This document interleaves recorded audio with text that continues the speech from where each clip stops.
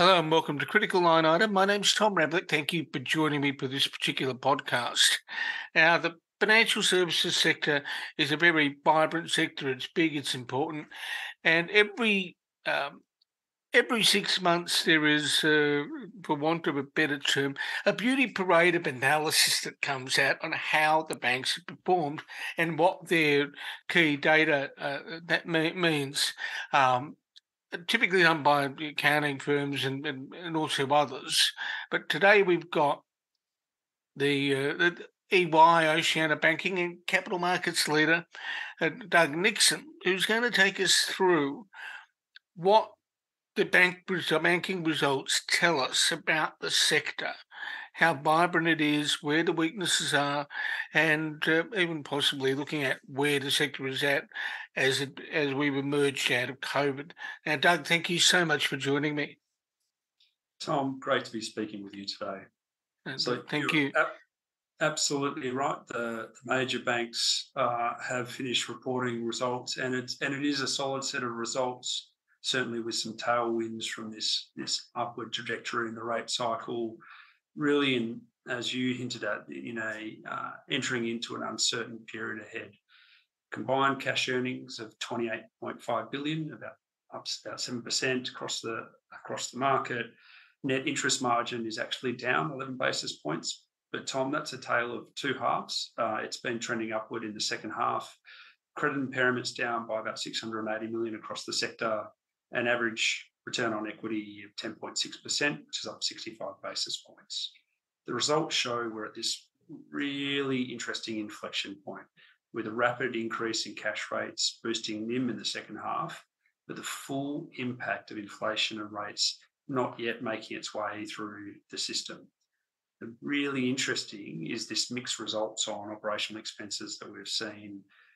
There's been very, very strong management of operational expense across the industry. This tight labour market that we're in, the post-COVID labour market and inflationary pressures have meant that expenses have actually increased year on year. So a solid set of results with some tailwinds, but certainly the industry is facing into a very volatile period ahead. You mentioned the environment that we've got right now with increases in interest rates and the impact that's having. In your engagement with the sector, how are people reflecting on the current climate we have? It's a very good question, Tom. So we've exited COVID and really actually exited COVID and what I think of as the post-GFC era as well, with two facets. One, we've got a very well capitalised financial services industry. A lot of the efforts of APRA and their peers around the world to strengthen the industry, that's now in effect, and that's a very good thing. We've also had some very careful provision management through COVID, which we get the benefit of carrying over into this very unusual period where we're entering into. So that gives quite a strong foundation to the system, the financial system, as we enter into this very volatile, this kind of very dynamic period where we're going through. We haven't yet seen, we're only starting to see early signs of the downside of those rate increases. So I mentioned before, we've seen the inflationary aspects start to creep into the financial results. So rising wages, tight labour market, and general inflationary pressures on expenses. But we haven't yet seen the increase in rates manifest in industry. That's really, if you listen to a lot of the commentary that was provided by various institutions through the reporting season, the earnings season, they really expect that to manifest 12 to 18 months out from now.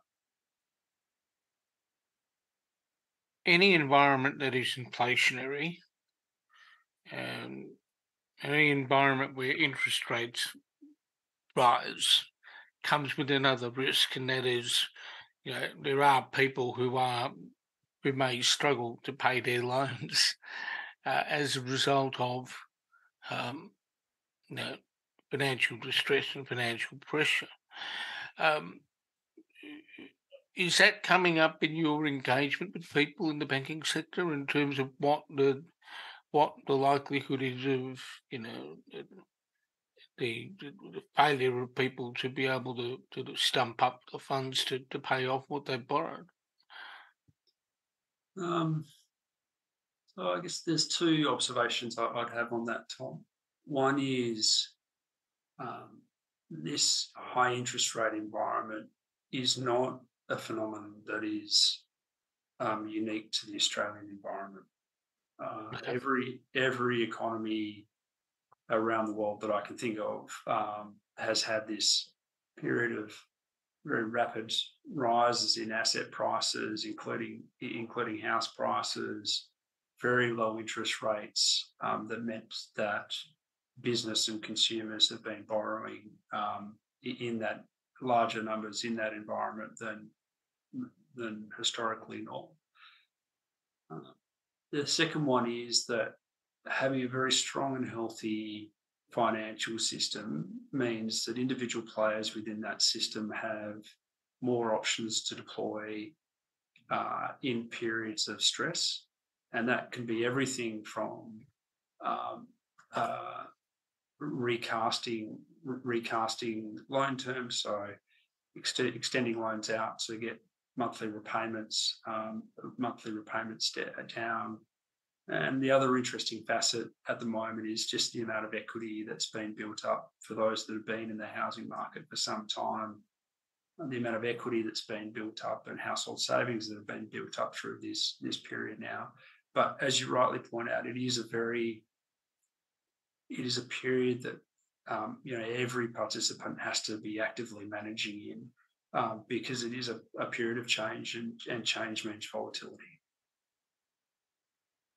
One of the things that um, your your media release certainly highlights, and it's fairly prominent in the minds of a range of people now, and that is the need for corporations and to some extent individuals themselves to be cyber resilient, if we can use the modern jargon, um, to protect yourself from the nasties on the internet and Mm. elsewhere. Um, uh, the we've had incidents such as there'd been something that some old data that Telstra had that appeared somewhere. Optus has had its problems. Medibank has had its problems. Um, uh, are the banks uh, well prepared to withstand those kinds of uh, uh, attacks in your view? Mhm. Tom, it is a topic that is top of mind for a lot of people. A lot of people at the moment. There's been, as you point out, some very high profile incidents out in the market um, that have had a personal impact to many Australians. Financial services sector, cybersecurity in the financial services sector is not a new thing. And Tom, I think you and I might be about the same age. I'm guessing.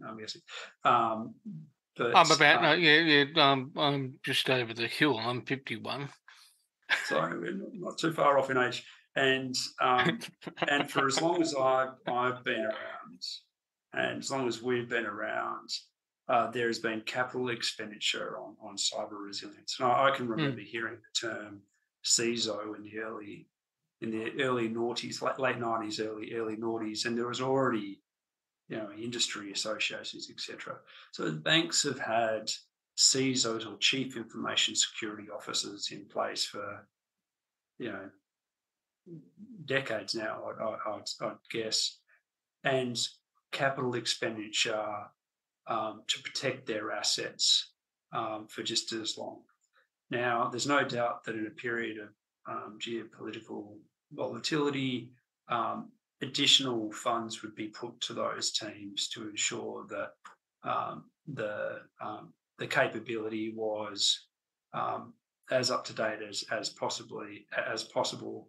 There's also another aspect, I think, which has probably got um, broader implications for not only the FS industry but every industry, which is the crossover effect, where you have a data breach in one institution that means that there is an impact on another financial institution. So, for example, uh, pushing up call volumes on call centres, and meaning that institutions have to be very, very dynamic in responding to market events, even if it isn't touching their institution, because there might be uh, some reciprocal impact on their institution.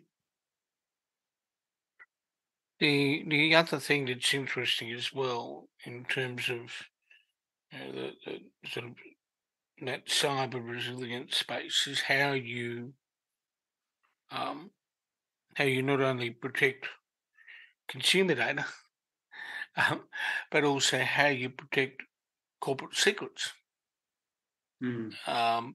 Yeah, the consumer data is one thing, but the other element obviously is internal company records and etc.